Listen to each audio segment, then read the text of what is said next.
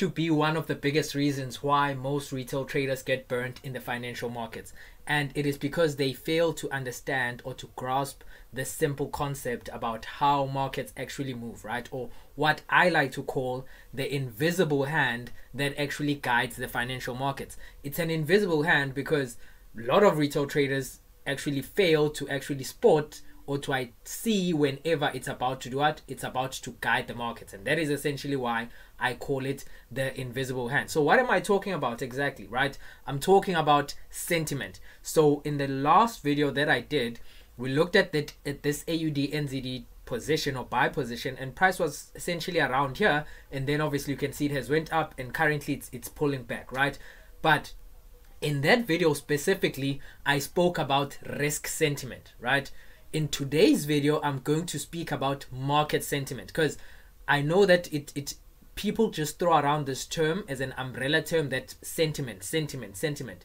But in my opinion, there's a difference between the two. We have risk sentiment, then we have market sentiment. And if you are able to identify the difference between the two, then it can obviously transform your trading in an exponential way, right? Because like I said, it's an invisible hand. So if it is an invisible hand, then you need to be able to see the subtle changes that the market presents before we see that shift, or before the hand actually steps in to try and control the markets or guide the markets, right? So in this AUD/NZD trade, in the last video, I looked at the geopolitical risk, especially or specifically Middle East tensions, right? And I said if they escalate, then obviously it's gonna weaken the New Zealand dollar more than the Australian dollar, even if both are commodity currencies, and they do not perform well whenever we are in a high volatility environment, or a high volatility risk environment, or in a risk off environment. That is with regards to risk sentiment, risk on, risk off. That is not what I'm going to talk about in this video. What I am going to talk about in this video, obviously I'll start with this actual position that I shared in the last video to try and explain what I'm really trying to get at here, right? So what I'm talking about in essence is market sentiment. Risk sentiment is with regards to risk on, risk off, but market sentiment, it is what is currently happening right now. That is what market sentiment is. And the primary purpose of us actually reading articles is to gauge the current market sentiment, not the risk sentiment. We get that by looking at volatility, looking at how different asset classes are behaving. But in terms of market sentiment, which is also part of the invisible hand that controls the market, we actually need to do what? We actually need to read articles for us to have an idea of what type of sentiment is currently driving the market, right? Why do I say this, or why do I make so much emphasis on this? Because a lot of retail traders are getting burned because they are not paying attention to what? To a shift in sentiment. Not a shift in the bigger picture, not a shift in the macro picture, but a shift in sentiment. But there's also a caveat, because in the market sentiment, there's also what? A varying degree. We can have market sentiment that is short term, or we can have market sentiment that could potentially be long term, because it is going to impact what? The macro picture. That is how we differentiate the two when it comes to market sentiment. If market sentiment does not impact the macro picture or change the macro picture, then we expect it to be short-lived. But if it does change or impact the macro picture, essentially what am I talking about? The future decisions that the central bank will make, then in that case we do what? We expect it to have a longer term impact, right? Or for it to be sustained for a longer period. So starting off with what we had today, essentially this China reopened today after their long holiday. So metals actually slumped. Why did metals actually fall? By metals we mean copper, iron ore, so on and so forth. Why did they fall? Because China failed to deliver fresh stimulus measures. So there were expectations that China was going to deliver more stimulus, but that was not the case. So what does that mean? That is negative sentiment for China, right? If it's negative for sentiment for China, or the Chinese currency, or Chinese indices or stock market, then what does that mean? That also means what? It's going to be negative for what? For all these other commodities, these metals, iron ore to be specific. Why iron ore? Because China is a biggest buyer of iron ore. So if you just, I'm not going to read the whole article, but we're just going to read the first line here, first paragraph. Iron ore slumped from a 5-month high and base metals fell. after a hotly anticipated briefing by China's top economic planner ended without new pledges to boost government spending. Why is this important? Because who is one of the biggest exporters of iron ore? Australia. So if iron ore prices are falling because of negative sentiment from China, then that is going to what? Also going to negatively impact the Australian dollar, right? But then, is that going to change the macro picture of the Australian dollar? That is the question. For the fact that China is not performing well and iron ore prices are falling, if it gets severe, maybe. But then, if we then now look at what the meeting minutes from the Reserve Bank of Australia's meeting interest rate decision, if we look at the meeting minutes that we actually got today, what do they tell us? They say Australia's central bank will hold interest rates at the current 12-year high until it's confident that inflation is moving sustainably towards target. Minutes of the last board meeting showed, suggesting policy easing still remains some way off. So this is the macro picture. This is the sentiment. And that is why we are actually seeing what? We are actually seeing this sort of move where there's weakening of the Australian dollar. Why? Because sentiment is currently weakening the Australian dollar, even though the bigger picture has not changed. Especially if we're looking at AUD against New Zealand dollar, the bigger picture has not changed. We're still bearish on the New Zealand dollar. We're still bullish on the Australian dollar. Nothing has changed in terms of the bigger picture, in terms of the central bank divergence, right? But sentiment, which is the invisible hand, to be specific, not just sentiment, but market sentiment, because remember what I said, we have risk sentiment and we have market sentiment.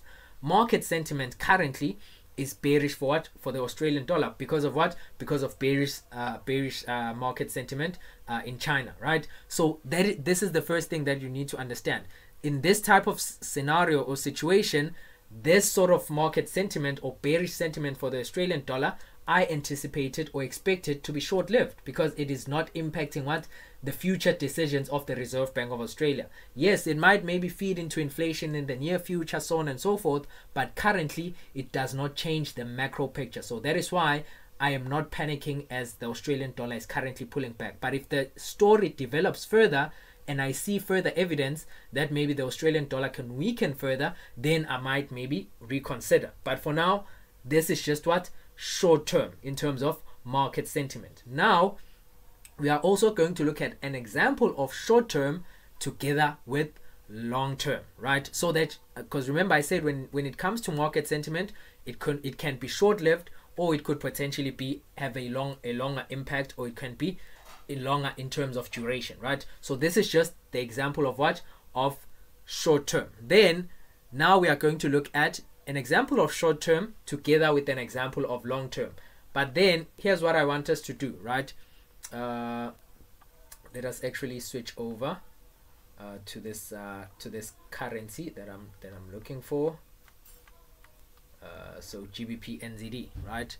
Then let us switch back to our sentiment here. So now let us switch over to this chart. Oh, sorry, not to this chart, to this sort of tab. So when it comes to also analyzing market sentiment from a scope of long-term and a scope of short-term impact, remember what I said. How do you differentiate the two? It will be short-term if it's not going to impact or change the macro picture or change the central bank's decision moving forward. But it will have a longer lasting impact if it's going to what? Impact the central bank's decision or potentially change the macro picture. So in this example that I'm giving to you right now, we have two that are actually what? Long term and then still short term, just like what we're having in China, from China to today, right? So let's start with the longer term one. So this was last week. Ishiba's surprise warning to BOJ casts doubt on hike in 2024, right? So let us actually close this other tab. It actually casts what? Doubt on hikes when? In 2024, right? So that is very important for us to understand, right? So if that is the case, if it is casting doubts on hikes in 2024, then that means what? That could potentially have a longer term impact. Because what did Ishiba actually say, right? So let's read this article. Let's actually read this article, right? So let's read the first paragraph and see if we get something out of it. So Ishiba, so the new Japanese Prime Minister, Ishiba's unexpected warning against raising interest rates is pushing back expectations of another central bank move this year and increasing doubts about his communications, right? Ishiba triggered a sharp yen slide on Wednesday, this was last week, after he said Japan wasn't ready for higher borrowing costs for the time being, in an unusually direct remark from a prime minister following his meeting with the Bank of Japan governor Ueda, right? So by just reading these two paragraphs, you get a sense that, okay, in this specific example, this is a market sentiment event, but that has a longer term impact, because it's going to impact the decision that the central bank, which in this to be specific, the decision that the Bank of Japan is going to take moving forward in terms of adjusting their monetary policy, because this is what the prime minister is saying, right? So now in this regard, you wouldn't expect the weakness of the Japanese yen to be short-lived, unless obviously risk sentiment actually steps in, and then we see the Japanese yen strengthening because of a safe haven demand, right? But if that is not the case, then based on market sentiment, we would not expect the Japanese yen to strengthen, because the actual sentiment is longer term. It has an actual direct impact on on the Bank of Japan interest rate decision, or the next Bank of Japan's interest rate decision, right? This is an example of longer term duration market sentiment, right? This is not short term. Then on this side, we have short term. This was last week as well. And this is the headline. Pound drops most since 2022 against euro as Bank of England eyes faster cuts. This is very important, right? So the pound posted the biggest one-day slide against the euro since late 2022 after Governor Andrew Bailey suggested the Bank of England could take a more aggressive approach to lowering interest rates. Let us read further, right? Because if you just take it at face value like that, you might say it's probably the same thing as what we had on the left side. No, sterling slumped against the euro. Central bank provided. Okay, this is what they said after Bailey said the central bank could become a bit more aggressive and a bit more activist in its approach to cutting rates, provided inflation stayed subdued. I would like you to read that. The central bank could become a bit more aggressive and a bit more activist in its approach to cutting rates, provided inflation stayed subdued. Is that not what you would expect? Obviously, if inflation stays subdued or inflation continues to fall, then you would expect the central bank to deliver more aggressive interest rate cuts. So this was short-term market sentiment, because it had a dovish tone, because he did not push back against aggressive interest rate cut. He was for interest rate cuts, or he spoke for aggressive interest rate cuts if inflation stayed subdued, or provided that inflation stayed subdued. That is what you would expect, right? So the tone or the message was dovish. But will it have an impact in the future? No, because it did not change anything in terms of the macro picture. Inflation did not go up after that comment, or inflation did not fall after that comment. Unemployment did not go up after these dovish comments. Why am I saying this? Yes, it's you might say, but then it doesn't make sense. Obviously, it wouldn't fall because of the comment. But what I'm trying to say is that you need to be able to differentiate between the short-term market sentiment and market sentiment that could potentially have a longer-term impact. Because if what he had said here was, we are now going to start cutting interest rates more aggressively, and he did not say provided inflation stayed subdued. If he had excluded that provided inflation stayed subdued, then this would be a potential longer term market sentiment sort of move, because what he's saying is that we are now going to be more aggressive, which means that based on current market conditions, based on current data, then we are going to be more aggressive. But that is not what he said. He said provided inflation stays subdued. So as long as inflation is not staying subdued, then we wouldn't expect him to do to deliver more aggressive interest rate cuts. Why am I saying this to you? Because it is very important for you to understand the shift in sentiment, because you might have gotten burned when that happened, because this is what happened at that time. this is when we had those dovish comments. What happened? GBPNZD actually fell. But for me, because I understood that this is market sentiment, but it has a shorter term impact compared to like the BOJ one that we just looked at. In this regard, I'm going to fade any weakness of the pound. So any weakness of the pound, I'm going to look to buy, obviously, against another economy where I'm exceptionally dovish on. And obviously that is why I went with GBPNZD, because I've been singing the very same tune with the New Zealand economy. I am bearish on the New Zealand economy. So when this happened, this is a 4-hour candle. When this happened, what did I do? I bought GBPNZD because I understood that it has not changed the bigger picture. And because he said, provided inflation stays subdued, he did not say we are going to lower interest rates or more aggressively. He did not only say that, but he said that together with what?